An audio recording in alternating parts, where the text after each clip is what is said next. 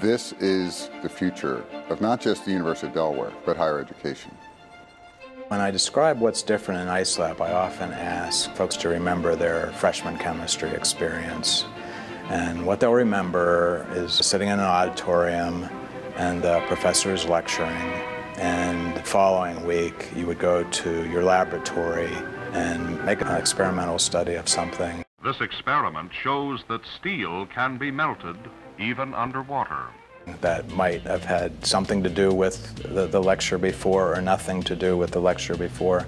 And what we're trying to do is integrate the laboratory experience with the classroom experience as fully as we can. What it tries to address is the collaborative nature of learning. As students learn as much from one another working in teams as they do from the faculty members that are in the classroom. I would like to be a professor, and I think seeing how this environment works will set an example for how I one day hope to teach my classes. The flexibility is really wonderful, and I think it allows me as an instructor to develop much better rapport with students. Within the first week, students just descended on the place, they've taken over the place. This is really the hub of learning for the sciences and technology at the University of Delaware. It's really that integration across disciplines, and our engineers, for example, have an appreciation and understanding of the liberal arts and humanities as well, because I think those skill sets are critically important for America to keep its innovation edge.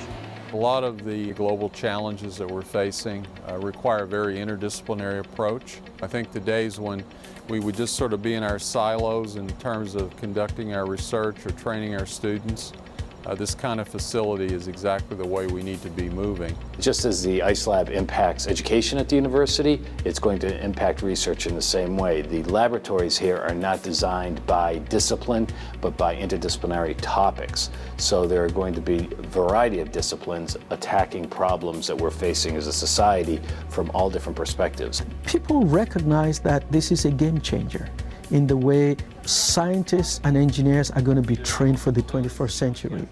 This is the first new science building built on campus in over 20 years. And it's a model of what the future of education looks like: collaborative, interdisciplinary, interactive. The architectural design of ISE promotes this open inquiry environment where discussion merged with data collection. It's an incredible space, and I think it's going to give the students ways just to learn more effectively and efficiently, and most importantly, collaboratively. Prospective students and their parents will come on the campus tour, walk by one of these laboratory teaching spaces, and be surprised to learn that those students, they seem to be having fun, everybody's engaged, and they're learning science. There's nothing more remarkable than leaving the class at 9 p.m.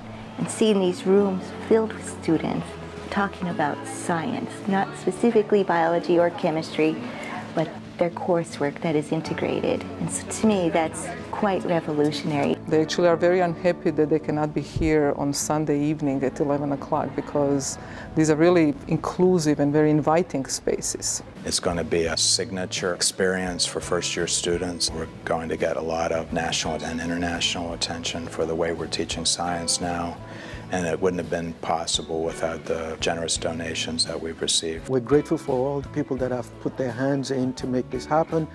And I think it's a tremendous investment in students, in education, and in research. What would be the best words to express the gratitude? But really, very big thank you. For all the donors that have contributed to this building, the students and the faculty and staff at the university really appreciate that strong commitment. Not only did we fix some problems in terms of laboratory space for our students, but we're creating this new future for the University of Delaware that you believed in enough to support this facility, and we just want to say thanks.